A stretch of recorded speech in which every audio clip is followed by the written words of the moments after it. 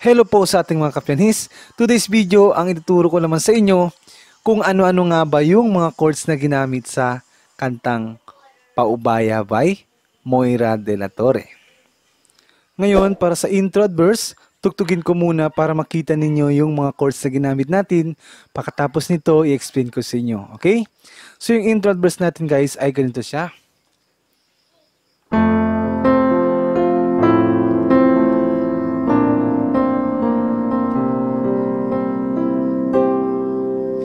Saan nagsimulang magbago ang lahat? Kailan nung ako'y di na naging sapat? Pati mo sinabi nung una pa lang, ako ang kailangan, pero di ang mahal.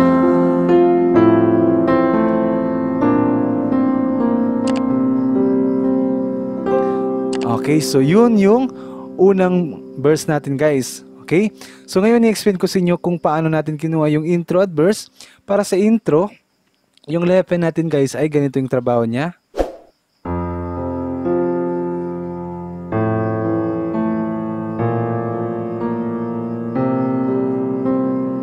Okay, so yun lang yung trabaho ng left hand.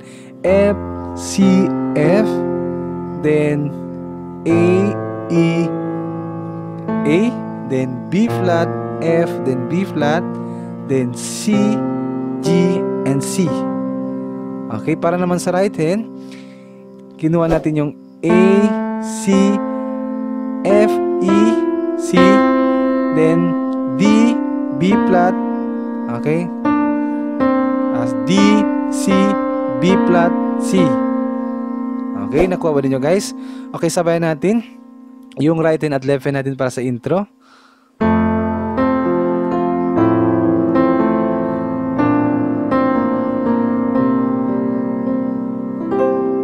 Okay, so i-apply natin yung second inversion ng key of C. Okay, ngayon naman para sa unang verse, yung mga chords na ginamit natin. So, una, meron tayong key of F. Okay? So, ganito siya guys.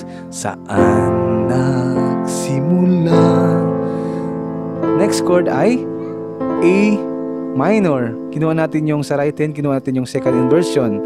Simulang magbago. Okay? B flat, then atay ng 9, B, bago ang, kinuha natin yung C, bago ang lahat.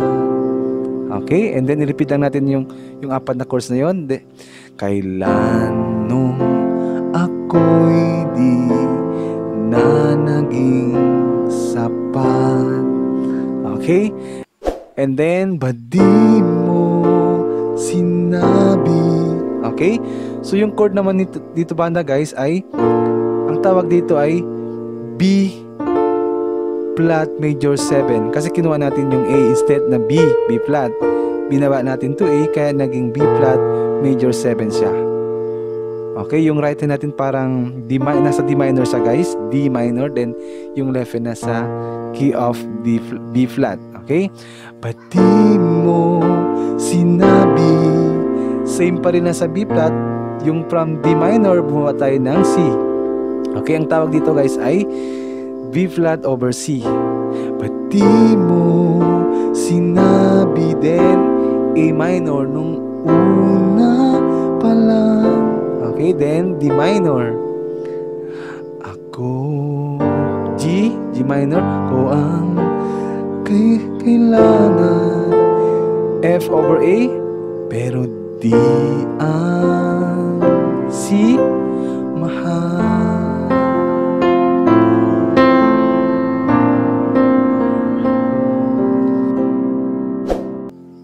Okay, ngayon naman guys, para sa second verse, kung ano yung mga chords na ginamit natin sa unang verse, yun pa rin ang i-apply natin dito. Okay?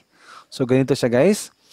Saan nakulang ang aking pagmamahal?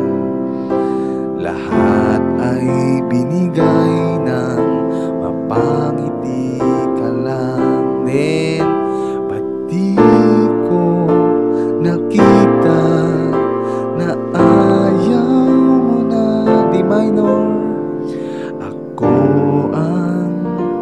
kasama, B flat, then C, hanap mo siya.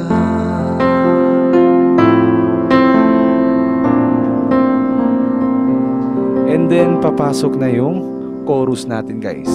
Okay? Para naman sa chorus, tuktugin ko muna para makita ninyo yung mga chords na ginagamit natin. Pagkatapos nito, explain ko sa inyo. Okay? So yung chorus natin, guys, ay ganito siya. At kung masaya ka na sa piling niya, hindi ko na pipipilit pa. Ang tanging hiling ko lang sa kanya, huwag kang paluhain at alagaan kanya.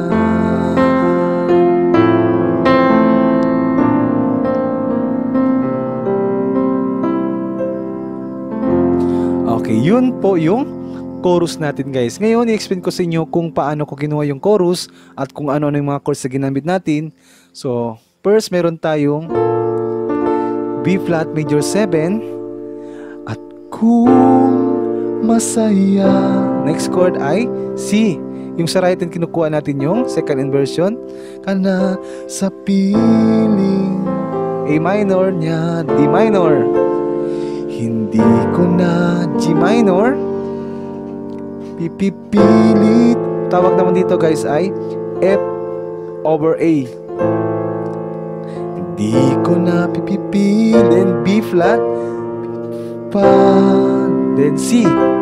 Then repeat lang natin yung chord, guys. Ang tanging hiling C ko lang, A minor sa kanya, then G minor, wag kang paluhain, F over A, at alagaan, B, C kanya.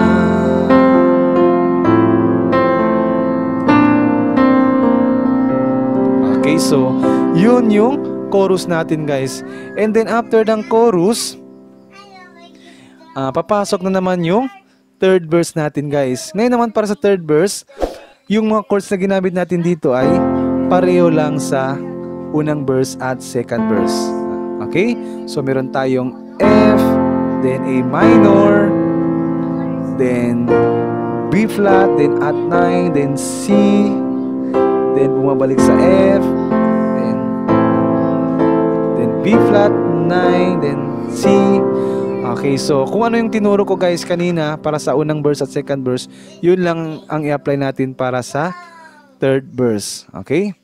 And then after ng third verse, papasok na naman ulit yung chorus natin. Okay? So pareho pa rin yung mga chords natin para sa chorus. And then after ng chorus, yung ending part natin, guys, ay ganito siya. Pinapaubaya,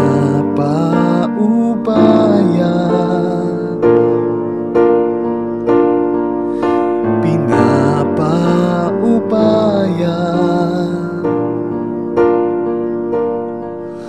pinapaubaya ko na sa kanya.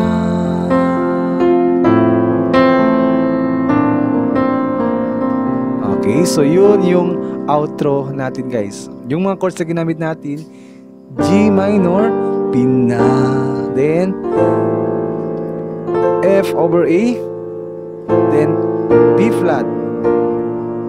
Okay, and then i-repeat natin ulit, G minor, then F over A, then B flat, then i-repeat na naman natin ulit, G minor, then A, what I mean F over A, and then B flat, then C, una sa kanya.